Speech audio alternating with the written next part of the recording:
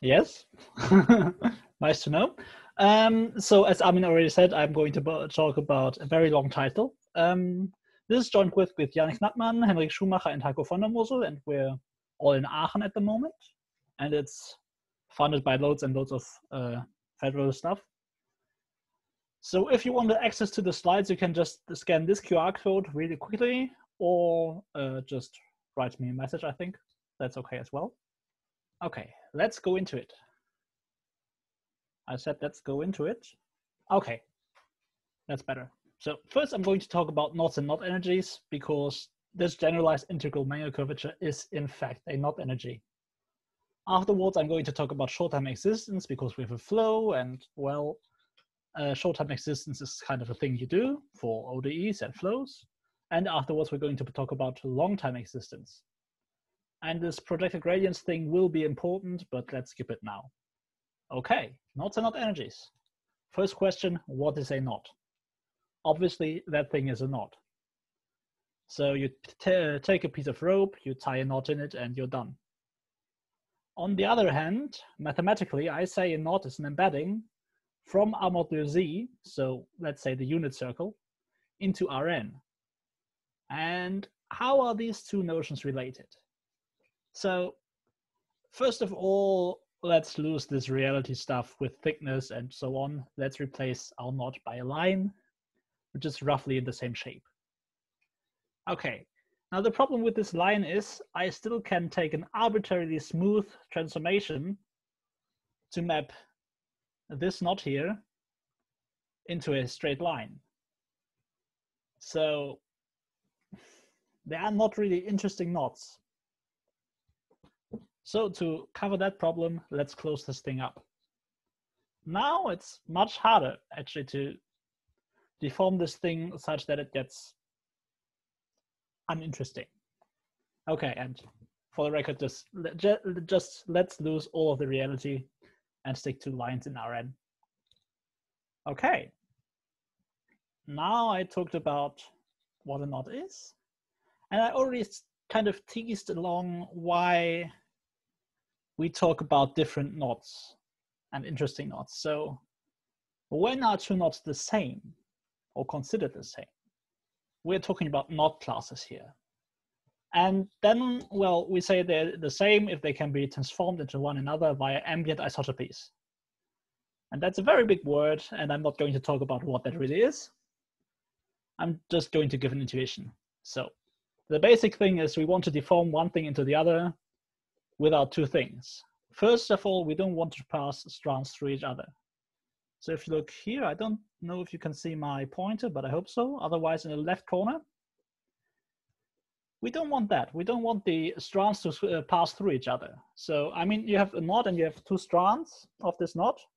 You can't do this in general. And so we don't allow that in our setting either. The second one is maybe less obvious. Second one is, I have a knot, and if you have a real knot, you have a piece of rope and you have a knot in it and you pull it tight, it will stop at some point. Because, well, there's this thickness and so on. But with a line, you don't have that. I mean, you can just take this knot and make it smaller and smaller, and it's gone. And this thing kind of seems different than this one, topologically speaking. So we don't want that as well. Don't want that either.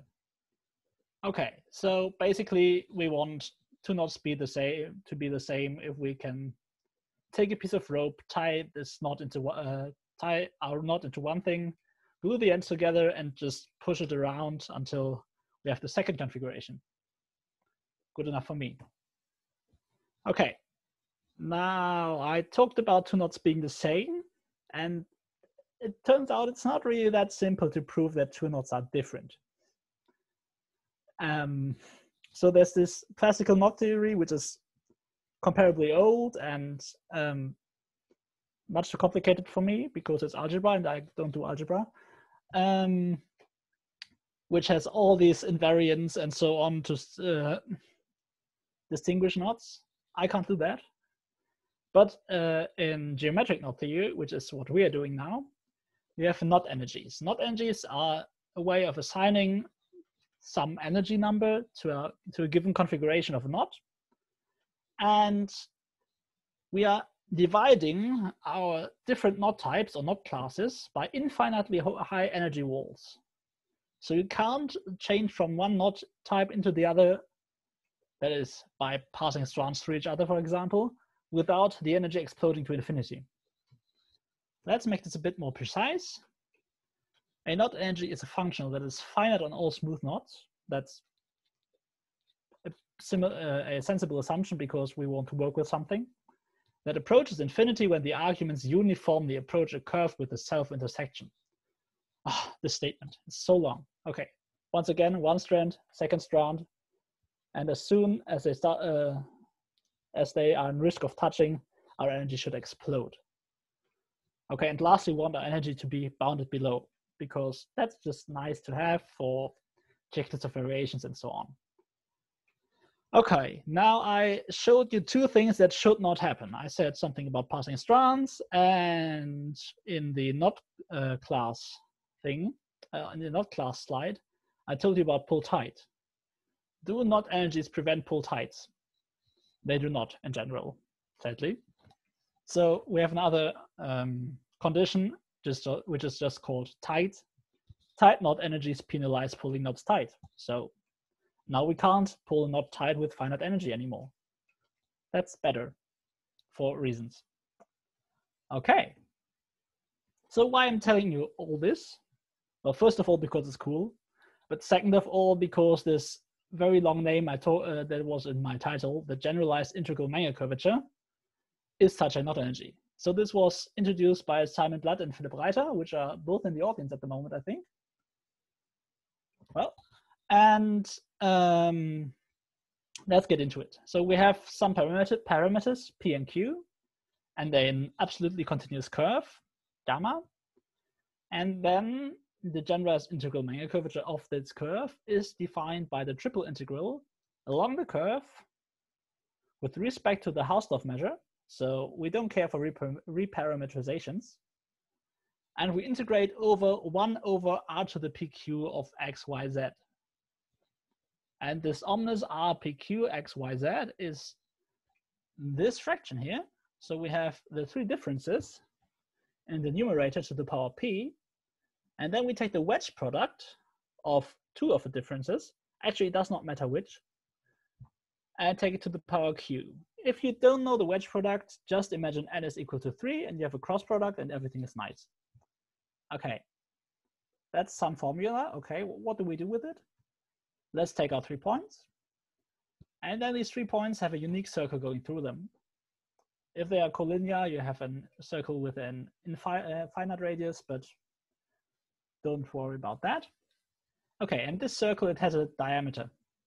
Obviously, we can call this diameter r.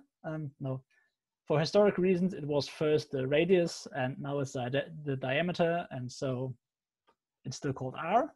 And this diameter is actually r11 of x, y, and z. And so we have this formula for the diameter of a circle through 3 points.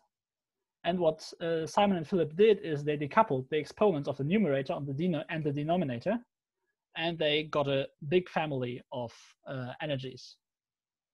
So actually, there was an energy called integral Menger curvature beforehand, which had just p equal to q, and so had a very much smaller range to work with.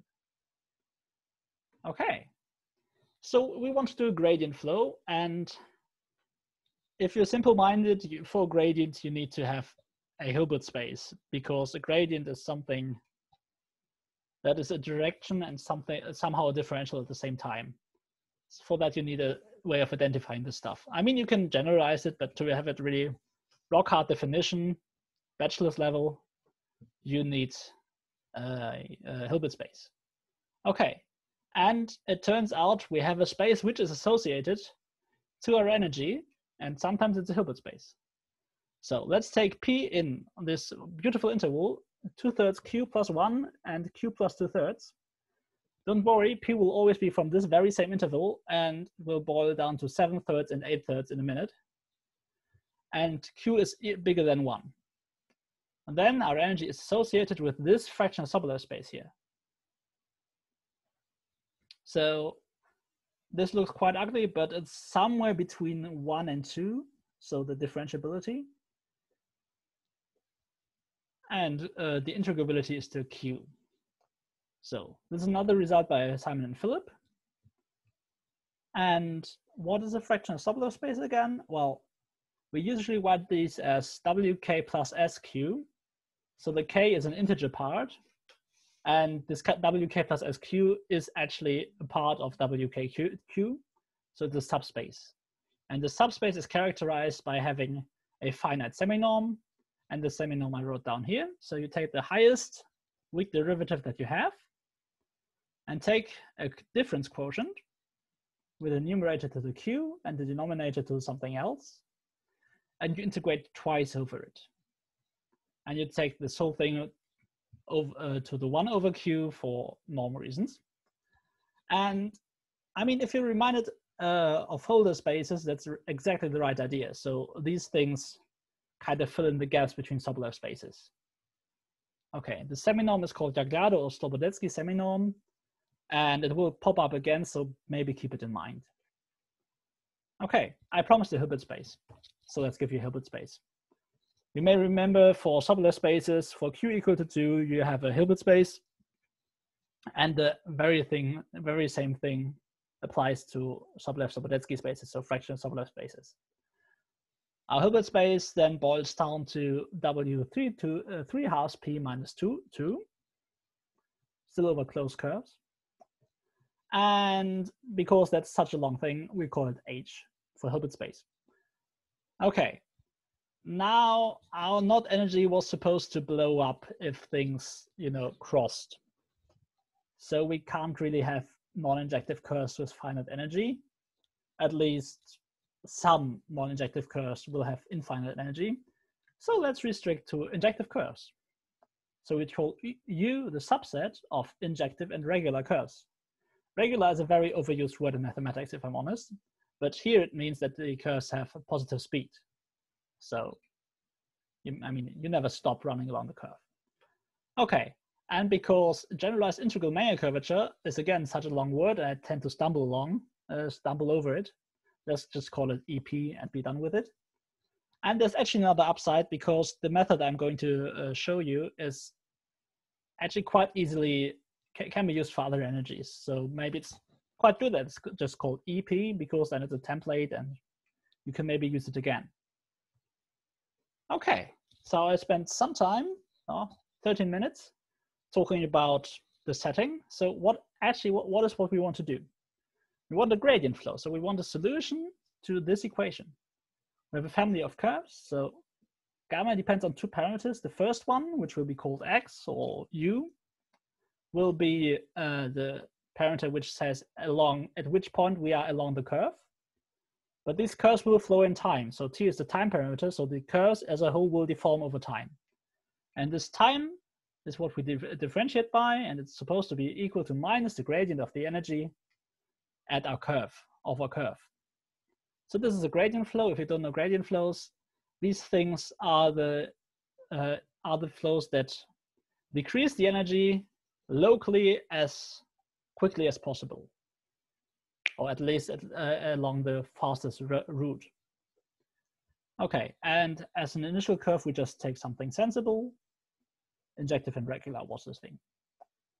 Okay, and because actually our knot energy is a tight one, we preserve the knot class because we can't pull our knots tight and we can't cross our strands. So the basic idea is you give me a knot, it may be quite ugly, as long as it is in a Sobolev space, I can give you back a better knot. Better meaning here lower energy. Well, that's what I claim, but I still have to prove it. Okay, so here's an example, which my colleague Henrik programmed because I can't do numerics at all. So we start with this quite ugly curve. It does not seem to be an optimal shape. I mean, this thing here just goes through this thing here and you can just pull it out. And if you let the flow run, it's just exactly what it does.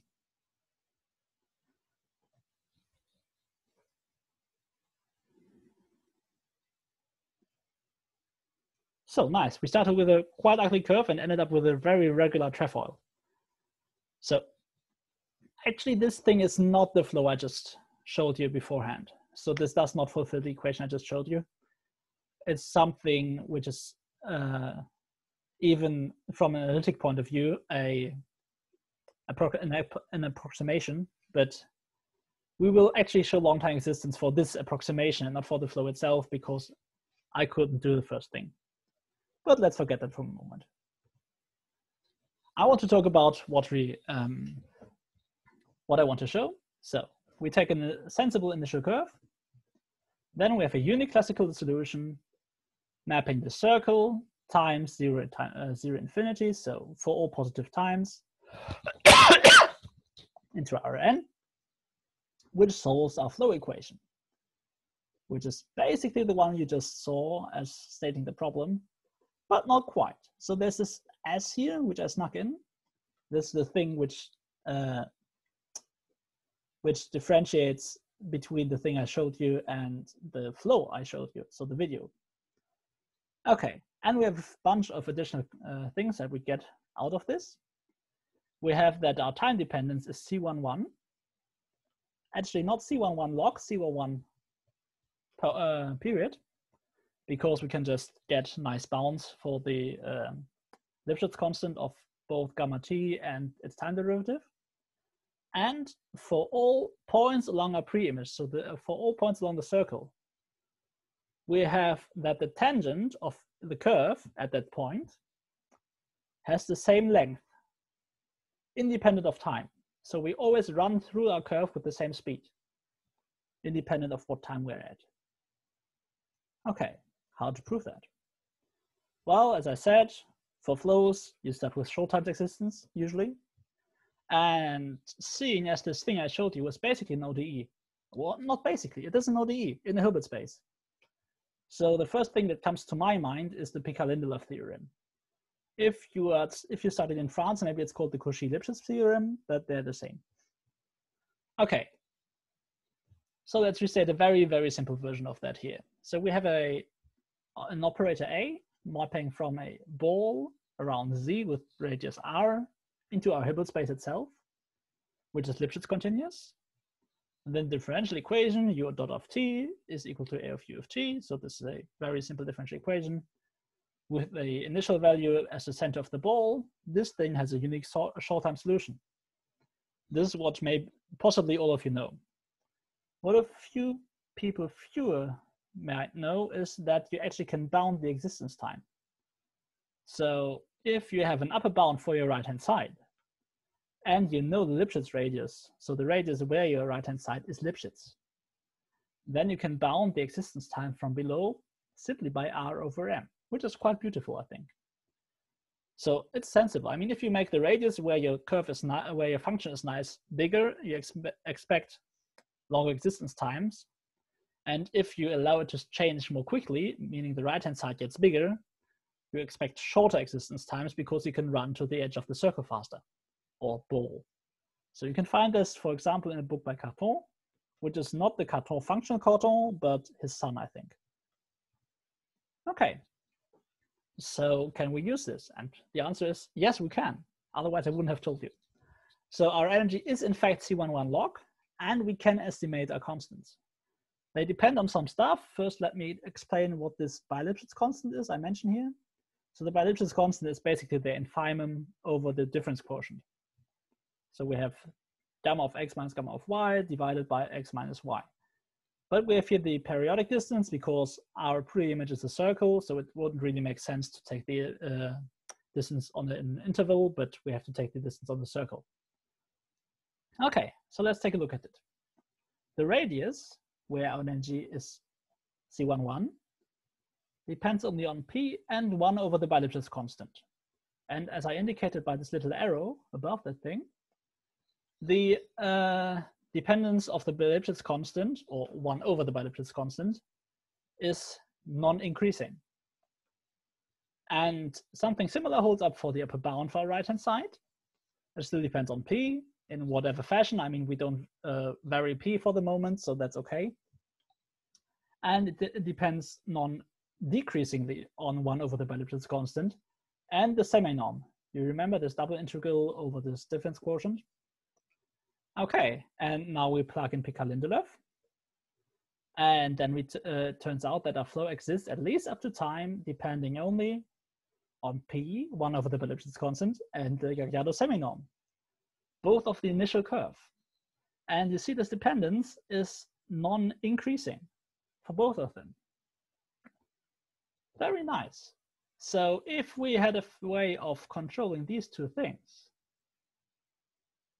let's say by the energy, we could just start a flow and these things would remain bounded because the energy goes down because of the flow. And then we could restart our flow and we have an even longer existence time when in doubt. And I mean, we would have long-time existence. We're done. Very nice. And it nearly works. So for curves parameterized by arc length, we actually have that both 1 over the Lipschitz constant and the Gagliardo semi-norm are bounded above by something which depends on the energy and non-decreasingly so. So that's very, very good. And it's a result by Simon and Philip as well. It's the same paper. It's always the same paper.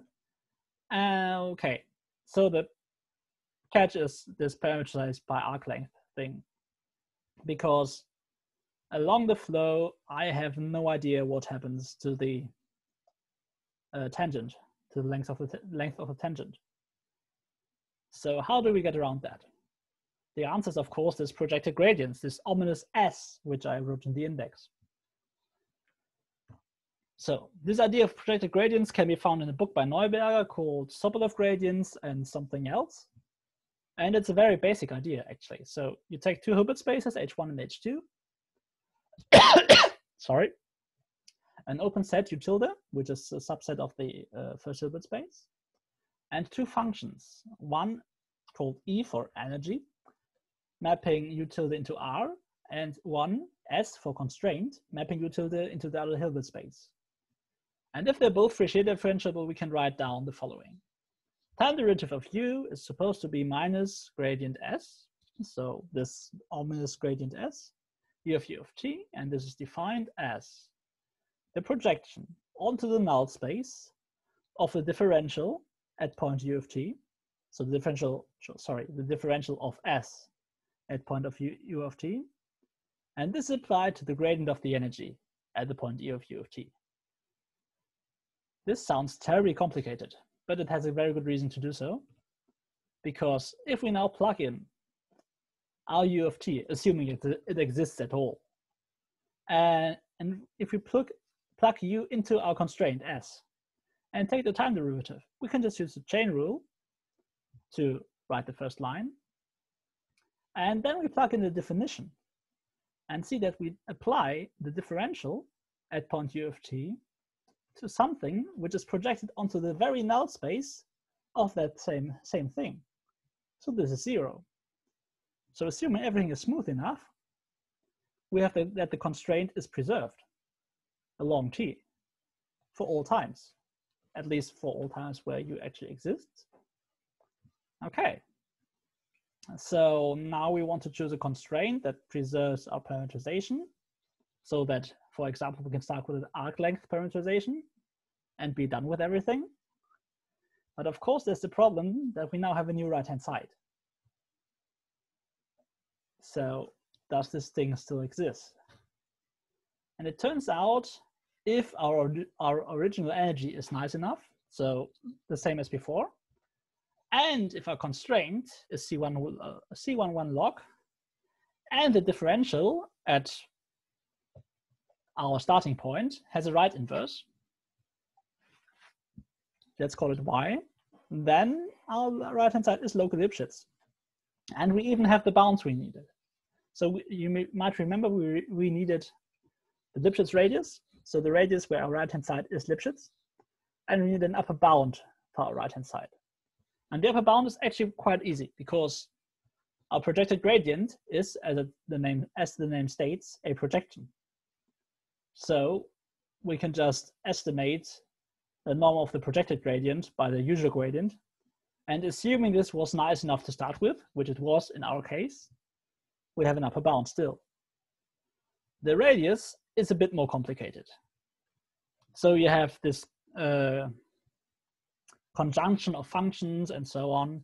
And it's a bit more involved, but in the end, it turns out you can estimate the Lipschitz radius as well.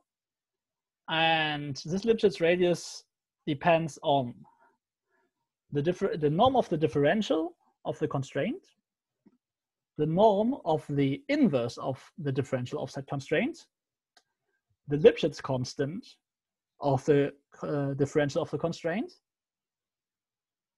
all at point x0. And all these dependencies up to here are non-increasing.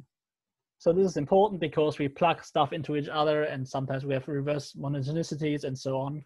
And in the end, we want all this stuff to depend on the energy in a nice fashion, so everything turns out very nice.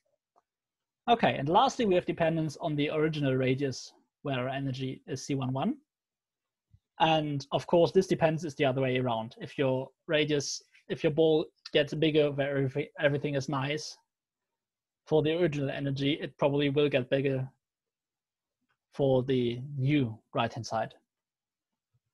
Okay, and then our existence time, or at least our lower bound for the existence time, is just this m over r, r over m.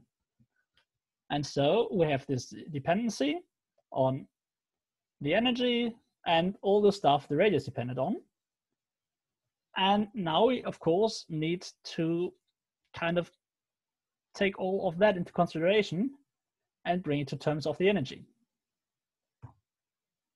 And this works if we take the logarithmic strain constraint, which was introduced in a paper by Sebastian Scholtes, Henrik Schumacher, and Max Wadecki. It's on the archive. And this logarithmic strain thing is a function from our set of sensible curves. Do you remember? So the Sobolev space with injective and regular curves into another Sobolev space.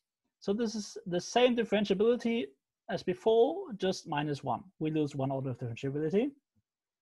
And we go into R instead of Rn, but the rest is okay.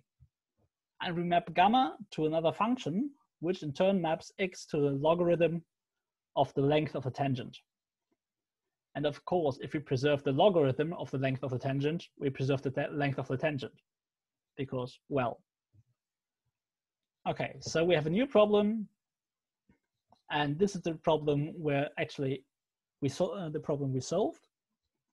So the time derivative of gamma is equal to minus the projected gradient with respect to this constraint of the energy at point gamma. And of course, we always have the sensible curve as an initial point. Okay, let's go back to our main theorem. We still needed, of course, to show all these things, so the bound for the differential and the bound for the inverse of the differential and the Lipschitz constant and so on. But it turns out for this logarithmic strain constraint, it's all very nice. It works out, it takes a few pages of calculations, but most of it is actually done in this paper already. So that's okay. And it turns out that all these things boil down to dependence on the Lipschitz constant and the semi-norm, which we know how to control if our parameterization is nice. Okay, and if we plug all of this together and do a few pages of calculations, few being a comparatively big number, we get the main theorem you already know. So nice initial curve, it yields a unique classical solution to our flow equation, which exists for all times. And because we control the Lipschitz radius, while we were at it, we could just take the Lipschitz constant as well, and thus achieve our C11 bound here. And of course, we preserve the length of the tangent. That's just the idea of the constraint. So I hope now the main theorem is a bit more accessible. Okay, I think that would be a good point for questions about the main theorem.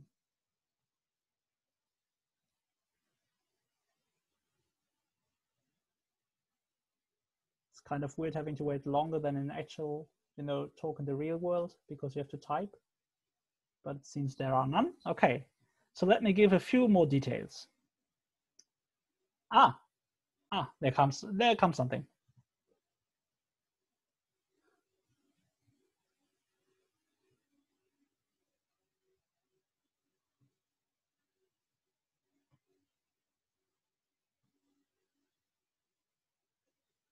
Okay, Philip is typing.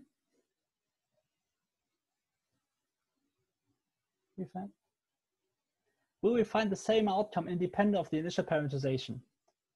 I don't think so. At least not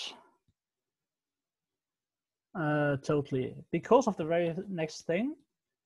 So this thing is not invariant under reparameterization because we just used the standard inner product on Sobolev-Sobolev spaces, which is not invariant under reparameterization.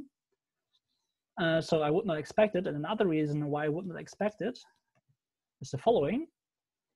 So we preserve a bunch of things along a flow.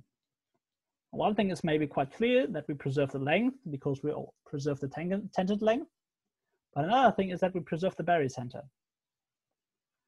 And the barycenter, preserving the barycenter means that if I take a circle and parameterize it very quickly at some points and very slowly at some others, my barycenter will be somewhere else as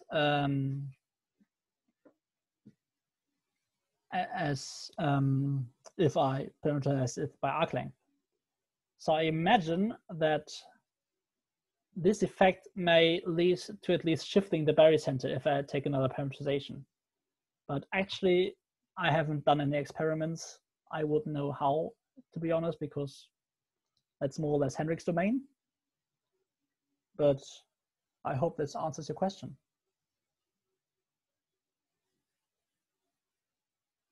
Maybe. We'll see, hopefully, in a few weeks. Thank you. Okay, maybe a few other supplementary facts before I release you.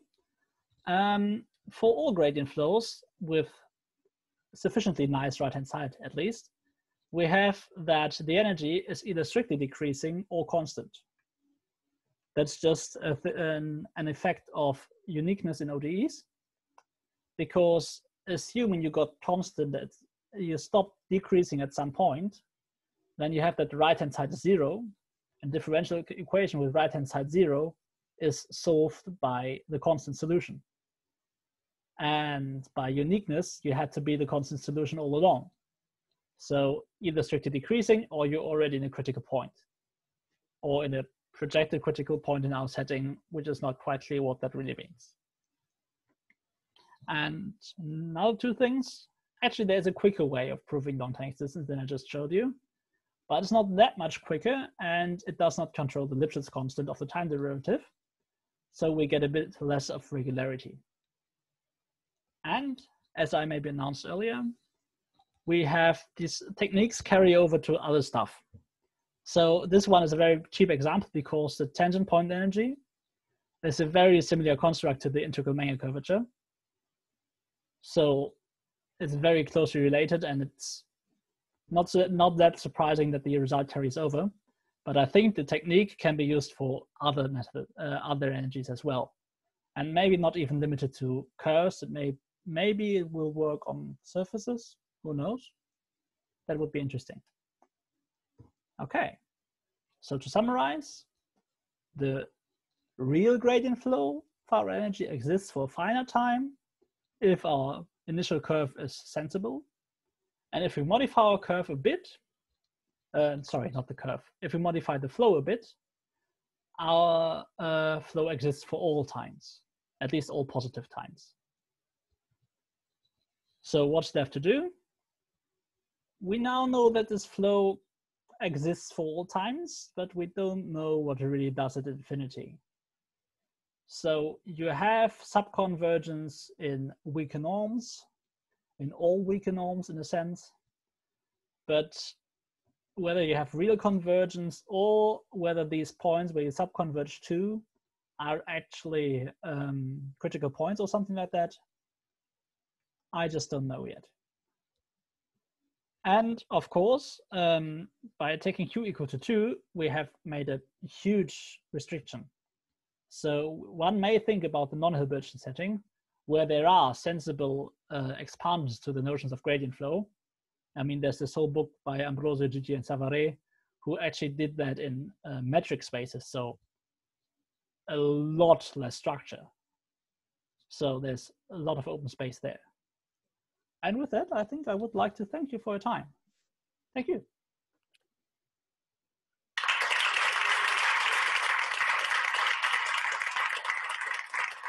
So the floor is open for questions, remarks, comments.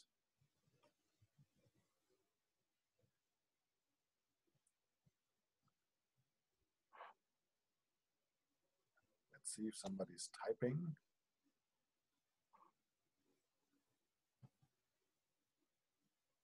Okay, there's one by Simon, maybe via the microphone. Yeah, that's much easier. So thanks for the nice talk. What do you expect to hold in the non-Hilbertian case? So for classical Menger curvature. Well, what's even the notion of gradient you would use there? So there's this thing called duality mapping, which is a generalization of the Ries isomorphism. So which just maps the Banach space, a Banach space, into its dual space. And you can use that to define a notion of gradient, and this thing is well defined for Sobolev spaces. But to have it trivially carry over, you would need that thing to be Lipschitz continuous, at least locally. And it's globally Lipschitz continuous if and only if your Q is at most 2. Now the problem is we had this C11 lock condition for our energy, and this thing only works if Q is at least 2. So I tried to do that in my master's thesis, but it did not work out at the moment, and maybe I should try it again. But at the moment, I don't know how to tackle that thing, maybe with monotone operators or something like that. Yeah. But it would be even questionable to carry over the techniques of the projection and so on, because Hilbert spaces have this much structure, which I actually used. Okay, thank you. Thanks a lot. Wolfgang, do you have a question? Yeah, maybe I ask one. So if we are converging, yeah, so what is the limit? So you mean is a critical point of E? Yeah, E. Sorry? If this flow converging, yeah. So what is the limit? We don't know that the flow converges. Yeah, if converging. So if the flow would converge, we would hope that this thing converges to a critical point. So, but actually, it's also difficult to prove. So it's just that the projection is 0. It's not a critical point. Yeah, so that's another point.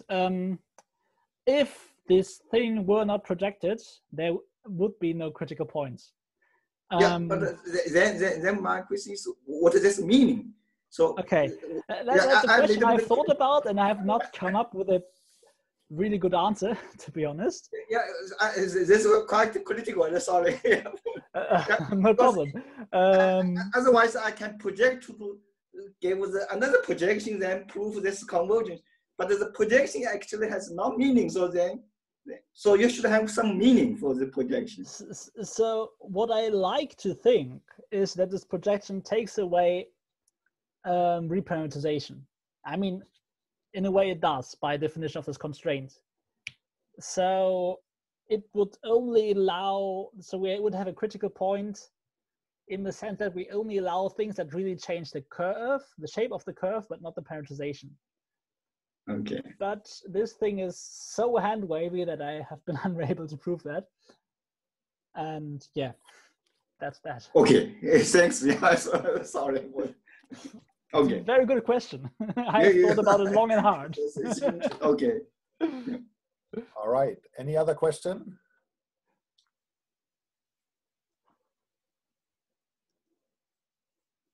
Okay, this seems not to be the case. Then press the button again. Okay, thank you. Thanks a lot. It was a great pleasure to be here.